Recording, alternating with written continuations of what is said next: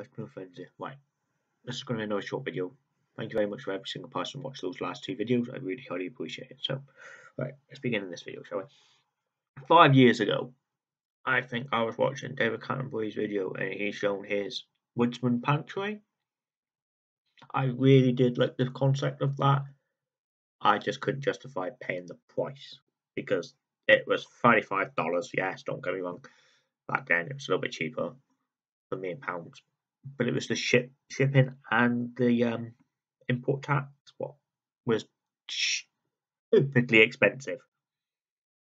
So the last few days I've been looking at it, looking and watching it again and thinking, yeah, I really do like the concept of that. So yeah, and then I think it was the day after that, these things came in from a good old friend because he wanted some, but I don't know why he bought 20. He bought 20 of these, and these are 9-ounce tins. They're not as big as the ones that Canterbury has on his, but they're big enough. And I stuck them in here. This here is a water bottle pouch. The difference is I took off the front pouch because the front pouch was basically destroyed. And yeah, there's 6 of these tins in here.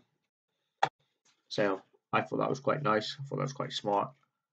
And I can't wait to basically fill these up. But I'm wondering of you guys, what would you put in them? What would you put in these tins?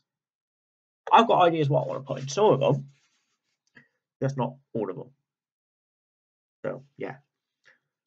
So that's my version of David Canterbury's Woodsman's Pantry.